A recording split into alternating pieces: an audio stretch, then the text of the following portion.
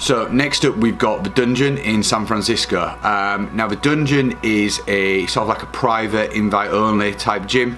I had seen it online and wasn't too sure whether I was going to reach out to him, but luckily I met a guy in Sacramento, Untamed Strength, who knew the owner, put me in contact. The owner, Joe Shelley, was happy for me to come along and train, which was great.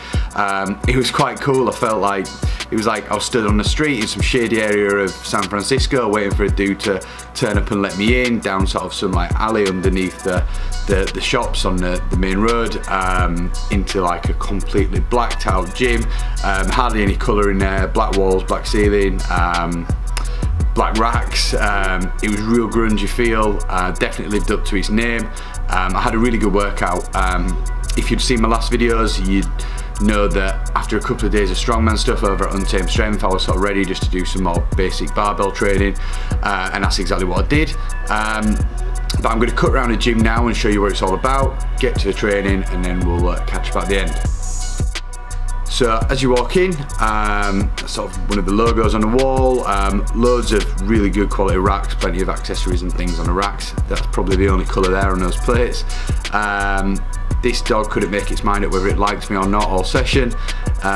So looping around a few benches, some bits of sort of accessory kit and things like that, a few bits of strongman moving equipment, big old dumbbell rack, and then reverse hyper, which I'm always happy to see one of those. It's like therapy to my back. Now into workout. So the 3 main lifts were all done 6 sets, 6 reps, sets across the same weight for everything, for each set of the exercise. So 170 kilos, 375 pounds on squats. The first 2 sets are sped up, and I'm going to show you the last set in real time. I'm pretty happy with how these went. The first 4, maybe 5 reps are pretty smooth. The last rep, sometimes the last 2 reps, maybe on the later sets, were a bit of a grind, but yeah, not too difficult. It's not like a 6 rep max or anything, so it was good to put some volume in on the squat.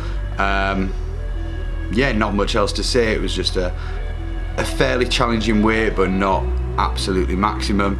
And yeah, I think I'm getting my squat technique a little bit better. All probably down to the 20 rep sets, if I'm honest, because the weight was at a level where I could really focus on keeping sharp and crisp.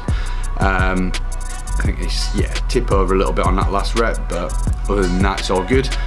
Second exercise, 6 sets, 6 reps again. Push press, 102 kilos, 225 pounds. Did lose my balance on that last rep there, but went pretty well. This last set in real time, you'll see the bar moves really nicely, really quickly. Yeah, I'm using a lot of leg drive, but it's pretty good. I do hyperextend quite a bit, which I need to watch that, because I don't want to put too much pressure on my lower back. But I'm not feeling any pain, so it's all good. And then so I've done like a squat, a press, now a hinge, and yeah, remaining deadlifts, nothing too heavy, 150 kilos, 6 sets, 6 reps again. I didn't stand on a plate to get the stretch like I normally do, but what I did, you might be able to see here, I'm not quite snatch grip, but I am quite wide grip, so with my arms being further out, I can sort of drop the bar a bit lower than usual, just to get that enough of a stretch in the hams and glutes, without the bar sort of banging on the floor. So yeah, it was quite good. They were quite tough actually after the squats, and even the overhead press still takes it out of your core. So that was the 3 main movements, and then I finished off with, I didn't have much time. I was parked on the street, a bit of a shady area, plus I didn't want to get towed away. That would have been the last thing I wanted. So it was 4 exercises, sets of 8, and I just kept going and going and going around the mall. Guess how many sets I did? I'm sure you can work out by now, 6. It was just like an incline dumbbell press, like a row, more of just pumping my upper back. I think everybody, even strength athletes, should train your back like a bodybuilder.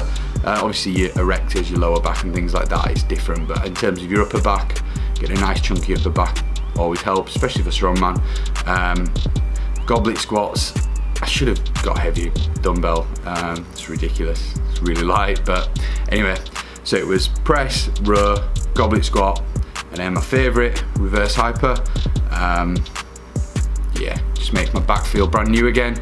And that was it. So 3 main movements, 6x6, and then 6 sets of 8 reps, just fast-paced sort of circuit fashion, on some more accessories, sort of supplementary movements. Really good workout. I'm probably going to do a very similar structured workout at the next gym again, but probably change it up, so the heavier movement will be the hinge. So I'll probably do a regular barbell deadlift, and then the sort of squat movement, or maybe front squats a bit lighter. Press, I might even do some bench, since I haven't done it for a while properly. But yeah, that workout was great. The gym was really cool, good environment, a couple of guys in there I was chatting to, which nice, friendly dudes, both in powerlifters, even a British guy in there, so it's always nice to hear a friendly voice. But yeah, I had good fun, definitely lives up to its name as a gym, as I said before. And I'm feeling beat now. I'm on my way to Vegas, so I've just stopped off mid-journey. I'm not sure what gym I'm going to train at there, I still need to look into that. But yeah, definitely going to take in a bit of the Vegas culture. But hope you enjoyed this video, and next one coming in a few days. Cheers.